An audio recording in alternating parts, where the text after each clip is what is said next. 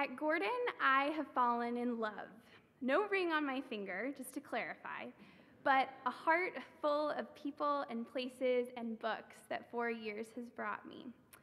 First, I fell in love with studying politics.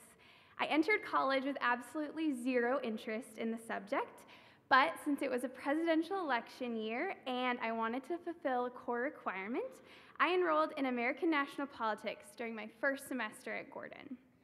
I sat in class every Monday, Wednesday, and Friday in Jenks 212 with my purple notebook and mechanical pencil in a state of fascination and terror.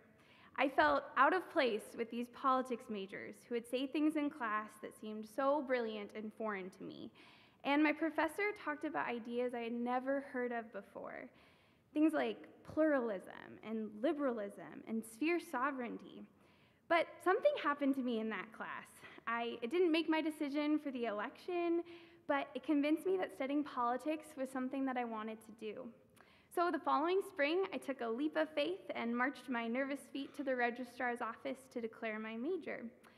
And for the next 3 years, I learned about constitutional law, the Middle East, the influence of religion on international affairs, and what Plato was actually talking about in his Republic. I wrote papers that I, at many points along the journey, wanted to rip apart out of frustration and exhaustion, but each of those papers taught me that political systems matter and that studying them prompts me to think about how to pursue justice and peace in a broken world. I also fell in love with Boston and New England. I became completely captured by the colors of fall and couldn't keep my running shoes away from the woods in September and October.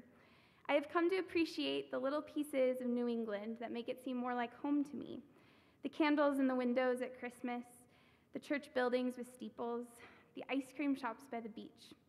And then there's Boston. I learned to love the rhythm of the commuter rail, the accent I hear as I stroll the city streets. I loved walking through the Common in springtime, or just driving into the city at night and walking through the rain, staring up at the sparkling city lights. I fell in love with speaking Spanish. Before college, learning Spanish was just a part of fulfilling the foreign language requirement. But after a trip to Guatemala and a semester in Spanish 102 at 8 a.m. nonetheless, it grew into an interest I wanted to pursue and led me to study abroad in a different part of the world. While abroad, I became Alyssa instead of Alyssa. I learned about the language, culture, suffering, and beauty of Costa Rica, Nicaragua, and Cuba. And through conversations about theology and poverty, political systems and culture, through tears, language mistakes, laughter, cultural confusions, and so many meals of rice, beans, and plátanos, I discovered that I love a different language, and I love learning from the Latin Americans who speak it with me. I fell in love with people. Relationships happened as we ran together along Grapevine, or laughed on the floor of our apartment after a long day, or borrowed each other's dresses for Gordon Globes, or cried together as we shared disappointment, heartache, and fear. When I entered college, I thought I was independent. But as each year passed, I realized how dependent I was on these relationships, and how these relationships helped me grow and love more deeply. Relationships also inspired me to learn more deeply. I found myself very accustomed to the steep walk up to the 3rd floor of Frost during faculty office hours, and would arrive always out of breath and just spill out 100 questions spinning in my head to one of my professors. And surprisingly, they would listen. They would always listen no matter how many times I bothered them or asked for just one more explanation of what this crazy philosopher was talking about. I fell in love with the process of learning where I am able to ask the hard questions to people who don't run away from me, but embrace me in their office with an open chair, a crowded bookshelf, piles of papers, and sincere ears to listen. At Gordon, I've also learned that this process of loving is the hardest thing I'll ever do.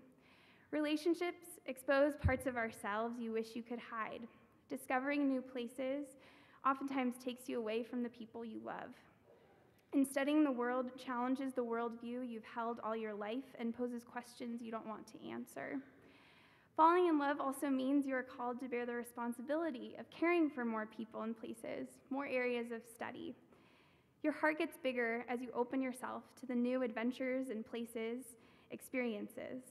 But the ache grows too.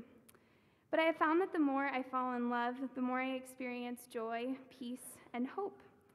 This transition from Gordon brings with it many questions and uncertainties, and I am clinging to that joy, peace, and hope that I have learned through 4 years of classes, experiences, assignments, and genuine relationships. I hope that these 4 years prompts me to live my life in a way where I am always falling in love. Thank you.